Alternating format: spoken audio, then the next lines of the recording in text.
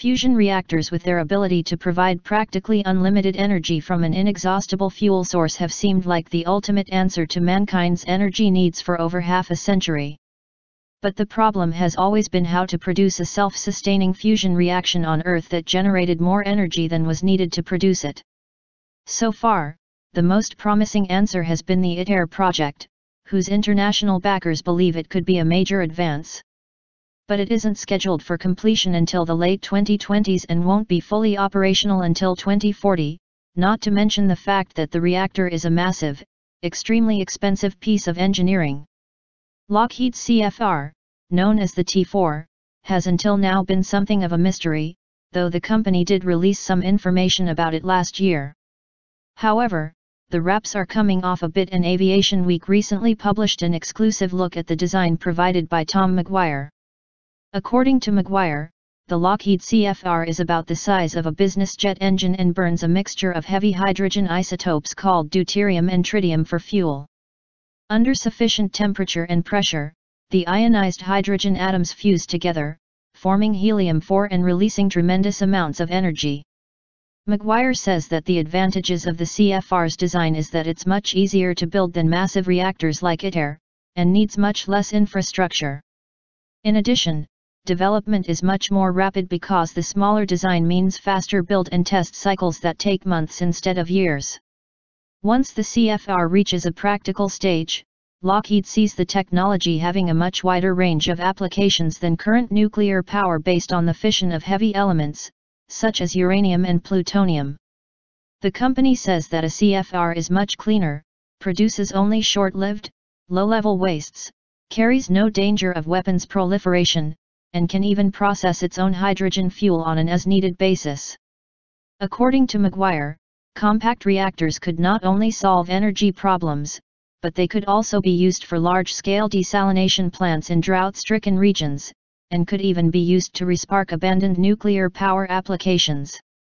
Back in the 1950s, the United States and the Soviet Union experimented with nuclear-powered airplanes, and the US even put a nuclear cargo freighter into service, but none of these efforts went anywhere.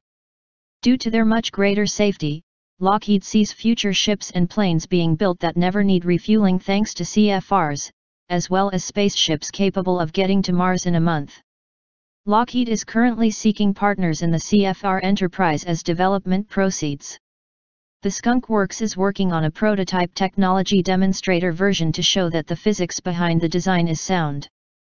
McGuire sees this coming online in 5 years, followed by a production version 5 years after that.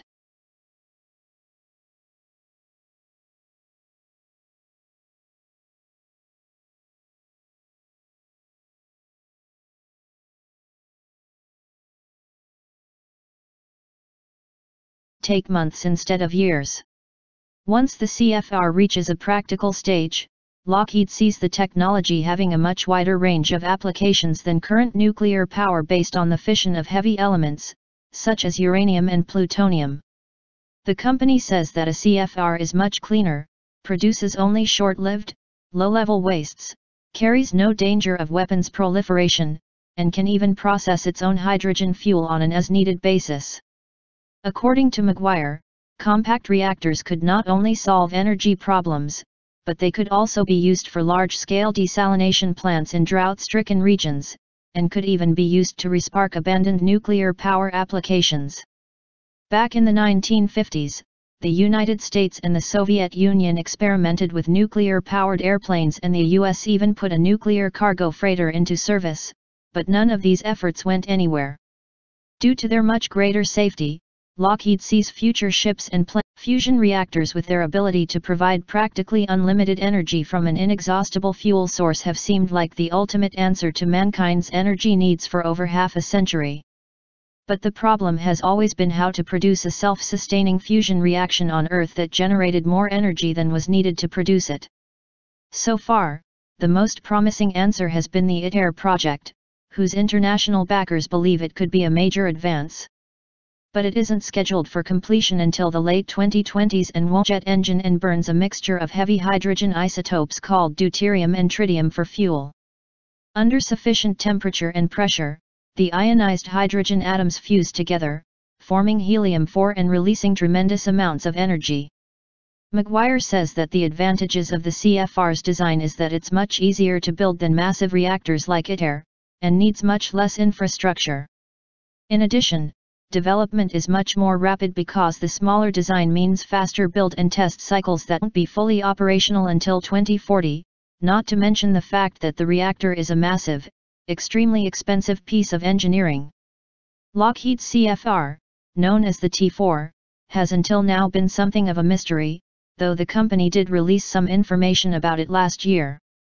However, the wraps are coming off a bit, and Aviation Week recently published an exclusive look at the design provided by Tom McGuire. According to McGuire, the Lockheed CFR is about the size of a business